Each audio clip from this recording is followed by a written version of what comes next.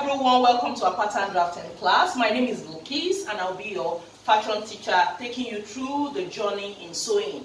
And with Bilkis, sewing is very easy, yes.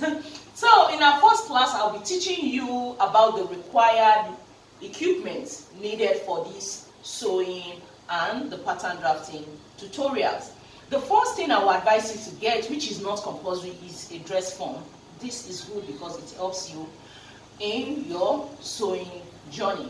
Then when you want to get one, try to get your size because it works perfectly.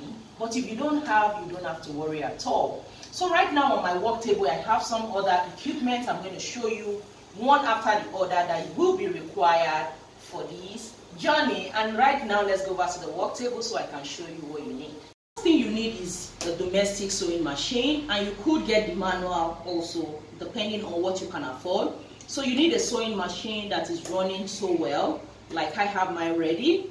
Then you need pattern papers. This also is essential in pattern drafting class. Then you also, if you don't have this, you can make use of a cardboard, but the pattern paper is fine. That is something you need. Then you need a pressing iron or a steamer, whatever you have. Here, another essential thing is also the calico fabric. And if you are outside Nigeria, muslin is what you should get.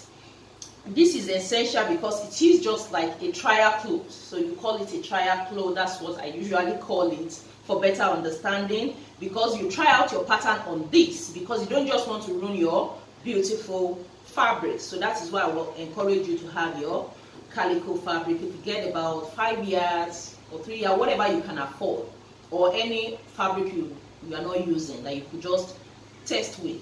So having done that, another thing I will advise my students is to have a file. Yeah, you might be wondering, this is also good because these are where I keep my measurements. As you can see, whatever I need, and then I have some A4 plain papers to play with. So that is essential. Another thing you will need, you may need your measuring tape, which is very essential to take measurements. Other things that we'll be showing you step by step, you could get your sewing clips. I like it so well because it doesn't, make holes in my pattern. So that's why I like it. So you could get your sewing clips or pins. You could get pins too. It's essential. Then you could get pin cushion depending on the one you want. This is less expensive because this is magnetic. It just sticks. Can you see then a bit of safety pin? So whatever you can afford. Then you need your thread cutter for cutting your threads. Then you need your fabric markers, so to mark on your fabric.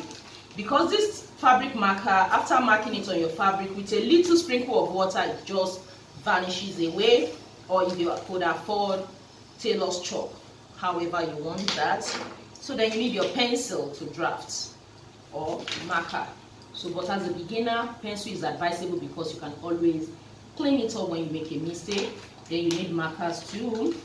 Then going over to other tools, you need your pattern master. I like to work with my pattern master a lot because it just works so fine, especially for sleeves. Having done that, then you need your pant curve. This is for trousers.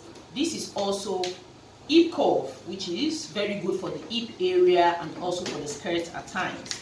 Then the L curve, which helps you to get a perfect straight line. Then you need your short ruler and then your 1 meter ruler. This does magic because it is very long. It is 39.5 inches. Then another thing which is good to have, though it's not compulsory, is your tailor's hand. Like I have 2 different types. This is for the sleeve. This for bust area, darts. It does magic. So it is required if you can afford that. Then you need your armhole curve. This is very good for your armhole area and your necklines. So that is good. Then you need your tracing wheel. This is so essential, especially when you are dealing with darts. Then your pattern notcher. This is also very good. I like to work with it. It helps when you are transferring your patterns to your fabric. Then your haul. This is another essential tool if you can get that. It's good for ponchos, especially when you are transferring your darts. It is very nice. So having talked about that, you need your tape.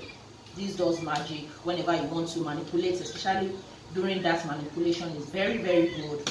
Then your seam ripper, when you sew wrongly, you can just use it to loosen it up. So it's another essential tool. Then you need your scissors, any type of scissors. So this is for my pattern and this is for my fabric. So that is it. These are the essential tools you need to get, and with this you are good to go for your pattern drafting class.